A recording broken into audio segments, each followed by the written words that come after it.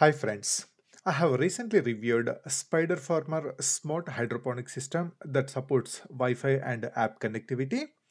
One thing I didn't cover in that video is what we can do from the app. So here is a video about everything we can control through the app. I already connected the app. It is very simple and straightforward. The instructions are very clear. As soon as you install the app and open it, it will show the smart garden and you just need to click on it, enter the Wi-Fi credentials, etc. and it will be connected pretty soon. Now let me get into the system. Right now I am running low water, so it is showing this warning. That is good. Now getting started with the app. On the home screen we can see some statistics or some data like temperature, humidity, power growth, etc. Not very important though. But yeah, if you care, yeah, it is available. And next, the main thing is the water tank. It is showing the water level as low.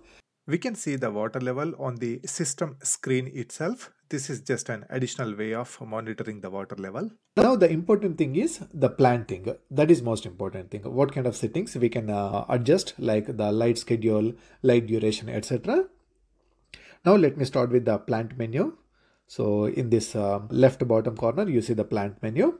Now here there are a couple of plant templates. Honestly, I don't see much value here. You can pick here, for example, vegetable. This is a 12-hour duration that you can see here, basically running from 8 a.m. to 8 p.m. So if you want to adjust the times, you can adjust the start timing. For example, you can change to 6 o'clock, but you cannot adjust the end time here. This is a fixed 12-hour template. Now going to other plant templates. So this is also 12 hours. So pretty much everything is 12 hours. See here, this is also 12 hour. You can adjust, let's say, start time, and end time will adjust accordingly, but it is a fixed 12 hour.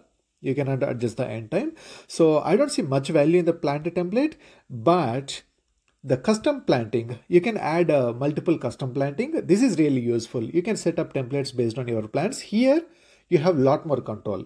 For example, I created one template here. So here, I can adjust the start and end times, and I can set the duration whatever I want. For example, I can start from 6 a.m. and I can set the end time to 10 p.m. So this is my standard schedule for all my hydroponic systems. They start at 6 o'clock and end at 10 p.m. I don't go a lot of customization. I don't really pick between plant to plant. I will just go with a standard 16-hour schedule from 6 a.m. to 10 p.m. for pretty much all the gardens. Of course, some gardens don't support. For example, Aero Garden Harvest is fixed 15 hours or 15.5 hours. I cannot control it. But when possible, I will try to stick to 6 a.m. to 10 p.m. So see here, I can confirm this. So now, oh, by the way, so basically it comes with two phases. The first phase is germination and the second phase is rest of the cycle. So phase 1 is the germination. So I'm still sticking like, let's say the light schedule is 6 to 10, but I can adjust the power here. So I can keep it 0 or I can keep it 100%. As I said in a couple of my videos, I don't really prefer having lights during the germination because germination doesn't really need lights. So all it needs is a little bit of temperature and a little bit of humidity. So as long as that is there, the germination will be successful. But once I get the seedlings, I want full power. So I can actually, during this phase 1, I can change it to 0, confirm it. And for the phase 2, I will stick to this 6 a.m. to 10 p.m. schedule. And here I can choose the power to 100%. This is really good and I love this customization. All the other plant templates, I can just scratch it, but I can stick to my planting template. So all these settings are saved. I can just go for it. So this is really good and I really love this customization. And I don't need to wake up at 6 a.m. to start my garden like my previous Spider Farmer hydroponics systems, which are not smart. They are very good. Just one time I need to wake up at 6 a.m. to start the schedule, daily schedule. Every time when I lose the power, I have to wake up again at 6 a.m. and start the schedule. But with this app, I can just customize from this app and I don't need to worry about waking up at 6 a.m.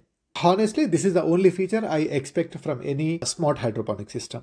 But now let's see other settings. There is one very important setting I want to call out here, which is the vacation mode. The Spider Farmer supports vacation mode. What vacation mode means is it will basically reduce the light duration and it will also reduce the water circulation. With that, the plant growth will be slowed down. When the plant growth is slowed down, obviously it will take less resources like less water, less nutrition. So if you're going on a vacation for 1 week, 10 days, 15 days, this is going to be really useful. If you are going on a long vacation like 3 weeks or 1 month or more than that, then I don't recommend using any of these. I'll simply kill the garden and start over when I'm back. So that's how I normally handle it. But here another beautiful thing is you can customize what you want to do, like how long you want to run the lights and how much power you need to keep. For example, I can say, okay, run the garden only for let's say 4 hours, like say 6 a.m. to let's say 10 a.m. That's it. So just 4 hours. 4 hours a day. And I can also say the power like maybe 50%. So definitely there will be some impact with this vacation mode. The plant growth will be slowed down. So if you're going on 2-3 day vacation, don't use it. I think with the bigger bowl, we can manage like 3 to 4 days. So don't worry about it. But if you're going on 1 week or 10 day vacation, I definitely recommend using this vacation mode. I really love it. I really appreciate Spider Farmer for including this feature. The next feature is customizing the pump running time. I don't really customize it a lot. I just keep it simple, like 30 minutes run and 30 minutes off. But if you want to customize it, like if you want to run 30 minutes on and 15 minutes off, or if you want to keep the pump running all 24 hours, you can customize it from this app. There are other teeny tiny features that we can control from this app, such as turning off the buzzer, turning off the lights, etc. But those are not really useful. The two main features that are very useful that we can control from this app are setting up the plant and adjusting the light timings, then the vacation mode. Apart from that, I don't really see a lot of value, but lot of things are available if you really want to customize it from the app. One thing I wanted to call out very honestly is this app interface is much better than AeroGarden app interface. Hope when AeroGarden comes back, they will come back with a better interface and they will improve their app experience.